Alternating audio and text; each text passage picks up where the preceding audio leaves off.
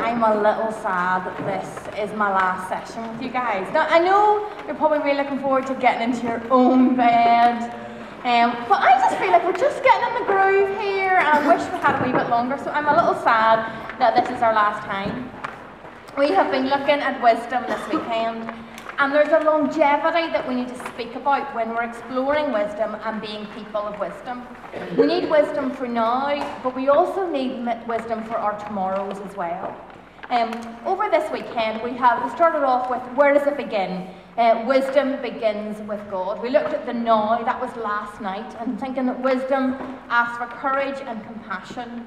But we also need wisdom for our tomorrows. I have no idea what is coming down the line for any of us. I have no idea what you will face tomorrow, next year, 5 years' time. I know that there will be unexpected days. There will be times of immense happiness. There will be desperate sadness and grief. There will be pain. There will be hard things. So wisdom will require tenacity. There's a cracker wee verse tucked in at the very end of Jude. Jude's that really tiny book, almost at the very end of the Bible. And at the very end it says, "To him who will keep you from stumbling and to present you before his glorious presence without fault and with great joy." To him. That is who we've been looking at, seeking, looking after this weekend. To him who is able to keep you from stumbling and to present you before his glorious presence without fault and great joy. That is what we need. We need to realise that he is enough. And whatever thing might fall in our eyes, we won't stumble because his grace, his love, his compassion is enough. He holds you. He will guide you tomorrow. So we need to be people who are developing tenacity. Now, tenacity is a word that means the quality of being determined or persistent. It's a bit of a Northern Ireland phrase, a wee bit. I think because we are tenacious people, we have the ability to get up when we fall down, to not let things keep us down, to keep on keeping on. And when you see tenacity in the Bible, you won't see the word tenacity, but you'll see other words like it, like perseverance and character. Words like maturity, patience, holding on.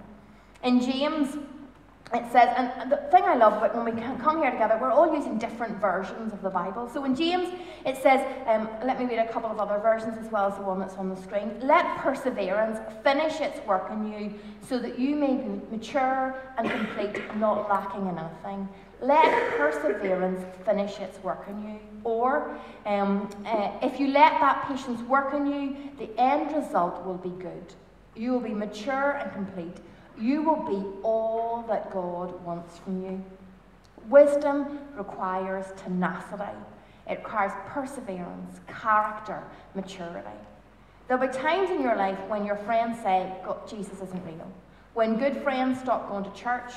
When you yourself are riddled with doubts that paralyze you. There'll be times when circumstances will almost get the better of you. You will need tenacity. You will need to seek your goal, your King for wisdom, because the goal here is the forever. You, me, we have been called to the forever. A life, a glorious life with him forever.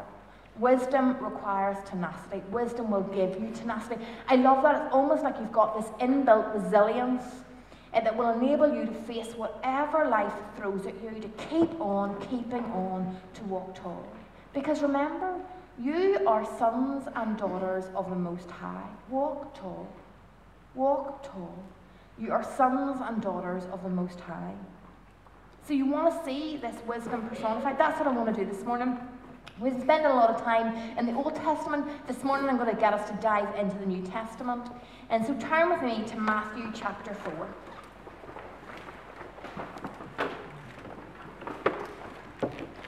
In this one instant, we see an amazing display of tenacity that is inspiring. Throughout it all, Jesus holds on to who God is, and he holds on to this wisdom. We pick up the story in the life of Jesus shortly after his really public baptism. And then Jesus was led by the Spirit into the desert to be tempted by the devil.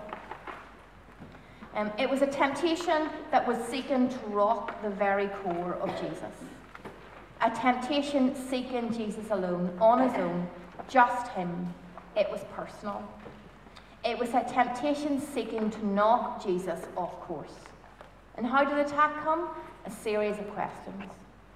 In this situation, the questions came thick and fast. Big questions. Big questions. How did Jesus respond? So let's look at Matthew chapter 4. And we'll pick up the reading at verse 4. Then Jesus was verse 1. Then Jesus was led by the Spirit into the wilderness to be tempted by the devil. After fasting 40 days and 40 nights, he was hungry.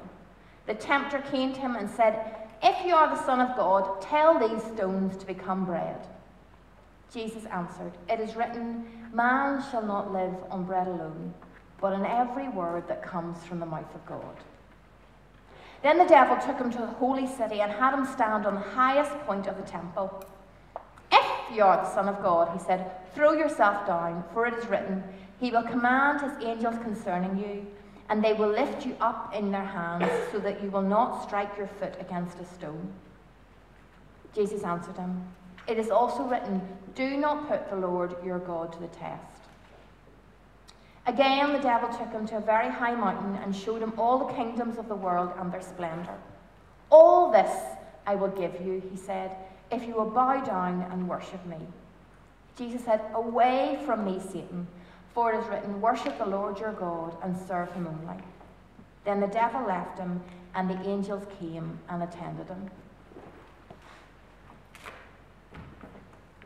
This was close up and personal, wasn't it? It was close up and personal to Jesus. And the questions were coming thick and fast. If you are. These are questions not being flung at anyone else at this moment in time. They were being flung at Jesus. They were questioning his identity, his ability, questioning his status. "If you are the Son of God, tell these stones to become bread. If you are the Son of God, throw yourself down. If you will bow down and worship me." But they were also questioning his leadership, questioning the kind of leader he was and he would become. How would he use his power? Would he benefit from this position? What was important? "If you are the Son of God, tell these stones to become bread. If you are the Son of God, throw yourself down. If you bow down and worship me." 3 times we hear the devil was chucking at Jesus. "If you are the Son of God. If you are the Son of God. If you bow down and worship." The first 2 were pushing against his identity, his belonging, his calling, and the last "if" was trying to offer him an alternative God. "If you are the Son of God, tell these stones to become bread. If you are the Son of God, throw yourself down. If you will bow down and worship me." Let's go back over and look at these one by one. The tempter came to him, and it says, "If you are the Son of God, tell these stones to become bread." Remember, this is just at a time where Jesus had been fasting. I'm guessing he might have been quite hungry. And he says, "If you are the Son of God, tell these stones to become bread." And Jesus answers, "It is written, man shall not live on bread alone, but on every word that comes out from the mouth of God." Jesus wasn't being cute. He wasn't being a smart aleck. He was saying, I don't need to turn these stones into bread, because all I need is found in God. I don't need to turn these stones into bread, because all I need is found in God. It's not a glib statement. It's not a glib, patronising statement about poverty.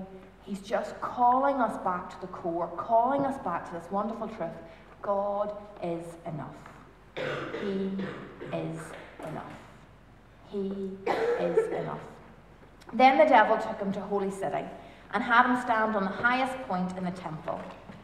"If you are the Son of God, throw yourself down, for it is written." He's not shaking, is he? Okay, let's see you work. He's asking, "Let me see your glory, let me see your power." And Jesus answered, "Do not put the Lord your God to the test." You know, we get this request every day. You get this request every day. Friends around you or family around you will expect you to be Superman or Superwoman. They will expect you to be better. They will expect you to get it right. But that's not what it's about. There is no Christian superpower. You don't get it right all the time. You don't have endless energy all the time. We can't buy into that. And yet we want to be liked, don't we? We like it when people think we're great. But the truth is, we are desperately ordinary. And being ordinary is actually fabulous. We are no different than anyone else. We have good days, we have bad days, we have things that we are really gifted in and things that we are really rubbish at. We are simply ordinary, fabulous people. And so Jesus says, don't put the Lord to the test. Don't accept some get-out-of-jail-free card. This is not how we respond to the generosity of God. Are you seeing the wisdom here? Are you hearing the wisdom here? Are you seeing the tenacity here? Are you hearing the tenacity? Jesus is holding on to the reality. He is holding on to God. Being a Christian is not a get-out-of-jail-free card. Being a Christian is not the promise that life will be without problems. So we need tenacity. We need wisdom. We need to remember that He is enough. There is no point clinging to false promises. God never said life would be easy. He did promise it would be better with Him. He never said that you wouldn't face difficulties. He did promise He would be enough. And so again, the devil takes Jesus to a very high point and he shows him all the kingdoms of the world and their splendor. And he says, all this I will give you if you bow down and worship me. And this last temptation comes in the form of a second-rate promise. And again, we face this every day. They come at it with the status that we live in, the subtle and the not so subtle keeping up with the Joneses, the constant comparing ourselves with other people. They come in a whisper of power or status or greed or fake control because we never really have control. And with this last temptation, Jesus says, enough is enough. Jesus says, away from me, Satan, for it is written, worship the Lord your God and serve only Him. There will be times ahead where it will feel easier to give up on God. But remember this, Jesus saying in this temptation, enough is enough. I am not buying into false promises. I am holding on to who God is. What an amazing insight into wisdom and tenacity. In this one instant, Jesus shows us, points us back to wisdom. The devil was pushing Jesus, and at each turn, Jesus turns back to God, who He is, who God is. Jesus is saying, I am the one who knows God. You say turn stones into bread. I say God is enough. I know, Jesus said, I know what I have been called to do and what I haven't. You want me to throw myself down so that the angels will come and rescue me? I am not going down in some flight of fancy. I know what I've been called to do. I am secure in the fact that I am the Son of God. You want me to bow down to you? Why would I bow down to you when I am the Son of the living God? Jesus' response was more than just a clever debate. His response was his life, wasn't it? A life secure, a life connected with God, a life lived. Each question, each if, was followed by a wise, deliberate response at each time acknowledging who God is. And Jesus lived these answers, didn't he? He knew the importance of God as a source of life. We read about him getting up early in the morning, seeking out time with the Father. He lived this. He didn't use his position for his own good. We read of him looking out for others, feeding the 5,000, healing, caring, taking time, washing the disciples' feet, sacrificing his life. He knew why he was here, clear, always clear about his call and his remit. There's something about this account of Jesus that illustrates deeply his security in his Father, in himself, in his purpose. Wisdom needs tenacity. It needs perseverance. It needs determination. Be inspired by your Saviour, by this image of your Saviour, by reminding you loud and clear the size of your God. When the ifs get loud, and there'll be times in your life right now or down the road when the ifs will get loud, when we lose sight of who we are and what we're connected to. And so I say, come back to this moment. Get out of this passage and see the abundant truth that God ushers you into. You are not called to a second-rate life. You're called to the best. You see the deep purpose that he brings, the deep love that he brings, the deep hope that he brings. We need to not just remember who we are in God, we need to remember Jesus himself, whose presence changes things, whose power changes things. You know, when we lose sight of these things and the crumbling happens, we allow our natural insecurities start affecting both how we see ourselves and how we see each other. We allow our natural greed to start feeding on our accumulation of stuff, and we forget that we actually started the game on the winning side. We have it all. We allow that need to be busy or productive or have purpose in work, and then we start about accumulating tasks rather than the things that we should be doing. Questions are part and parcel of life.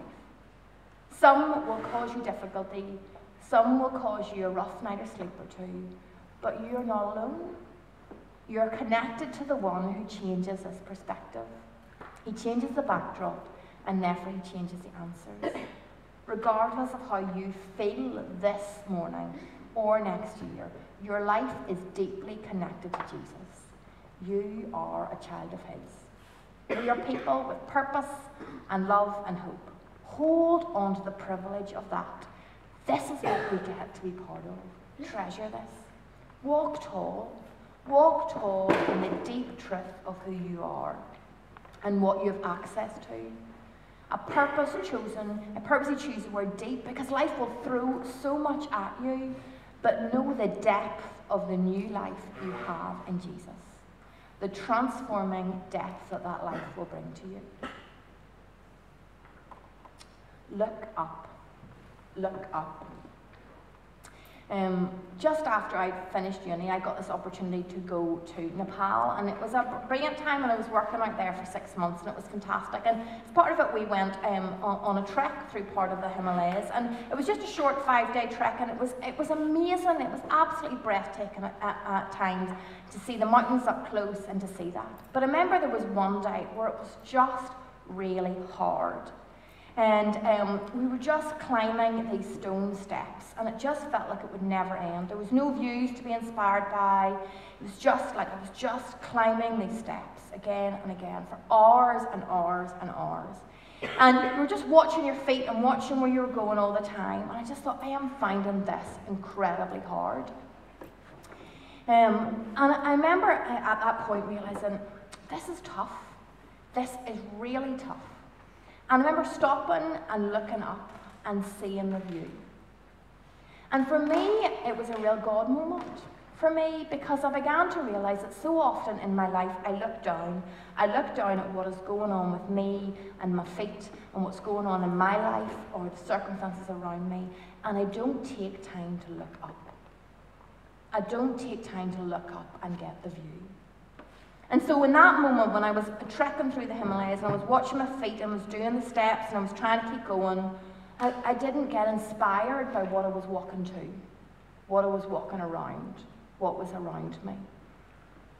And as I retell the story, it's a really profound moment in my life where I realise I need to do that again and again in my walk with God. There'll be a time where the circumstances around you are really tough, where it'll feel like you are plodding, you are just surviving. And can I invite you in those moments to look up and see Jesus? To be inspired by the life that he is calling you to, that he has gifted you with, that he is inviting you into.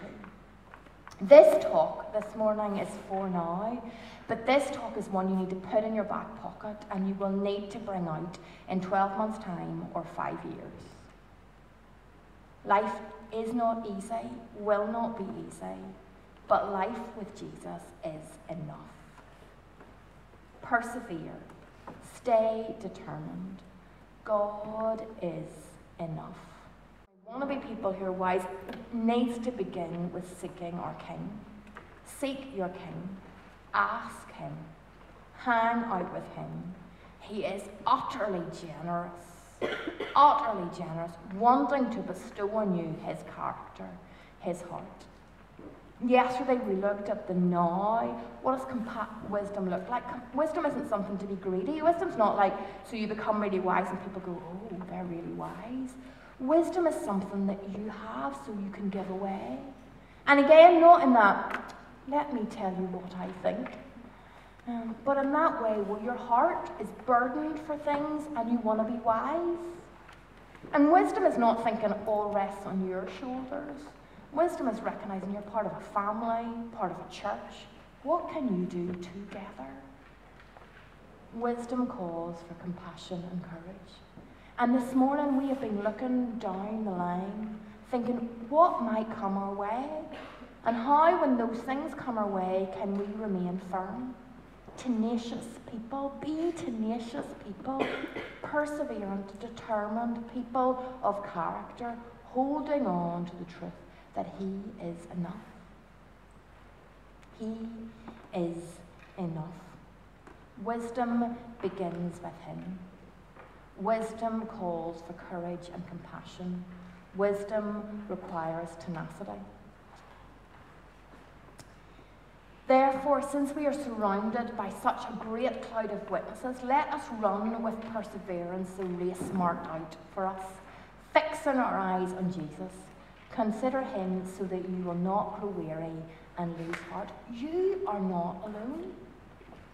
Not only when you go back to your school is it not just you, but you realise there's people all over the schools in Northern Ireland who are caring about the same things. Be inspired by that. Not only is it that, but there are churches all over this country who are desperate to share who Jesus is. Be inspired by that. Not only that, but you are surrounded by a great cloud of witnesses in this time and who have lived and gone. Be inspired by that. Not only that, but you look around and see Jesus. Be inspired by him. Be wise. Individually, collectively, be a generation who are wise, who carry that wisdom with grace and humility and generosity, who seek that wisdom because they care about the world around them. Let me finish with a letter that you may well have heard of before, written by an African Christian just before he was martyred by his faith.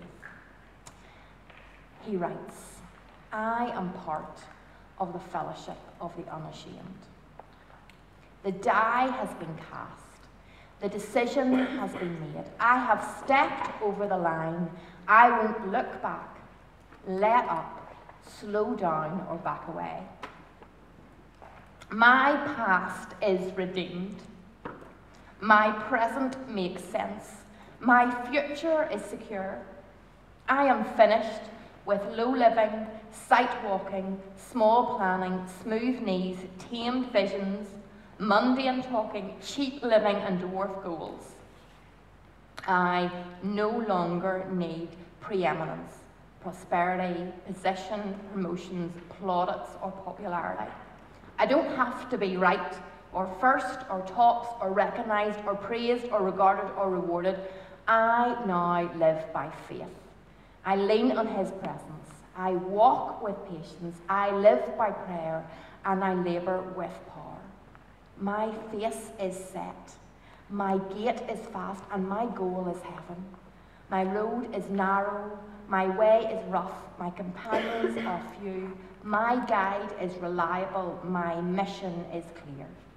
I cannot be bought, compromised, deterred, lured away, turned back, deluded, or delayed. I will not flinch in the face of sacrifice, hesitate in the presence of adversity, negotiate at the table of my enemy, ponder at the pool of popularity, or meander in the maze of mediocrity. I won't give up. Shut up, let up, until I've stayed up, stored up, prayed up, paid up, spoken for the case of Christ. I am a disciple of Jesus Christ. I must go till he comes, Give till I drop, preach till I know, and work till he stops me. My banner is clear. I am part of the fellowship of the unashamed. Stand and let me pray.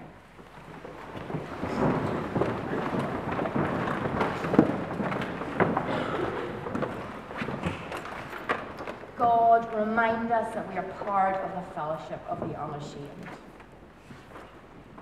What a delight it is to be your son and daughter. And so, God, as we walk out our faith, as we live out our faith, would we know you more in the weeks and months and years ahead? Would you give us wisdom for the everyday things, for the big things and the little things? Would you develop in us that character that is wise, that character that is courageous and compassionate, that character that perseveres, that is tenacious, that will not give up on you because you do not give up on us. When the going gets hard, let us look up and be inspired by Jesus. Let us look up and be inspired by you. Let us look up and realize that the Holy Spirit is present. We are not alone. Remind us that we are part of the fellowship of the unashamed.